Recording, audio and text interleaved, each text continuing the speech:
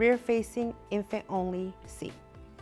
Hi, my name is Yomi Diaz-Castillo, and I'm a National Certified Passenger Safety Technician. And I'm here today to help educate you on how to properly install your child's car seat into your vehicle. So once you've buckled the seatbelt in, you want to make sure that if your car seat comes with built-in lock-offs, you want to go ahead and use them. And then you want to make sure that once you've done that, that your base cannot move more than 1 inch from side to side or front to back.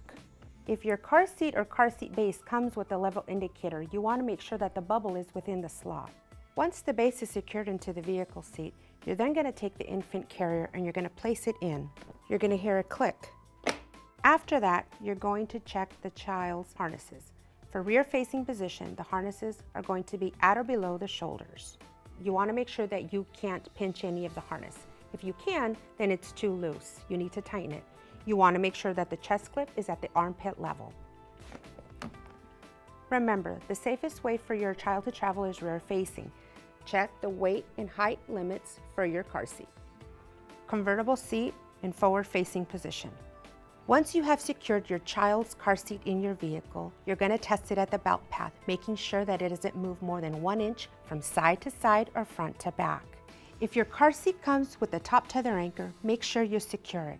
Sometimes they're towards the top of the roof or towards the bottom. Check your owner's manual for more information.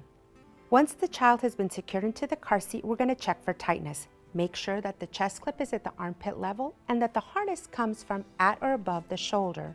If you can pinch any of the harness, then it's too loose. You're going to pull the strap to tighten it. Booster seat. Once your child has reached the maximum height and weight of their forward-facing seat, they're ready for a booster seat.